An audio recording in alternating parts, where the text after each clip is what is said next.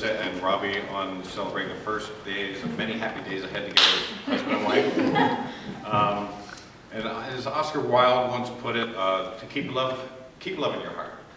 Because without it, it's like a sunless garden, and the flowers are dead. The consciousness of loving and being loved brings a warmth and richness to life that nothing else can bring. And I had to read that over, and I thought I had it down. But as Alyssa and Robbie already understand that life has and will teach us that love does not consist of gazing at each other, but looking outward towards the future together. I'd like to give Sue and Lee a sincere thank you for raising such a wonderful daughter. And I'd like to thank you for, and I think I can speak for the three of us on this. We're very proud of your parents, Alyssa. And I'd also like to thank Lee for being a great mentor for Alyssa and also being there when I was not able to be. And so thank you kindly, Lee. Yep, you're welcome, John. You're welcome.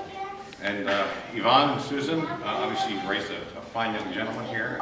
Proud to have him welcome to the family. And thanks for flying in from Texas as well. You ever in Austin, come look me up. We're neighbors. Robbie, you seem like an outstanding young man. And as a parent, Alyssa loves you very deeply. And I wish the best and the brightest future to you possible. If you're ever in Austin, too. We'll have that little talk, the son-in-law, father-in-law talk later. And Alyssa, I couldn't be happier for you, honey.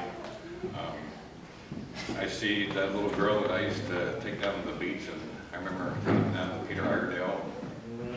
I remember one time I did a backflip for her and her friends, and I broke my foot in 3 places. That wasn't bad. The bad part wasn't the broken foot. The bad part was having to haul her back to the beach because she was too tired for playing around.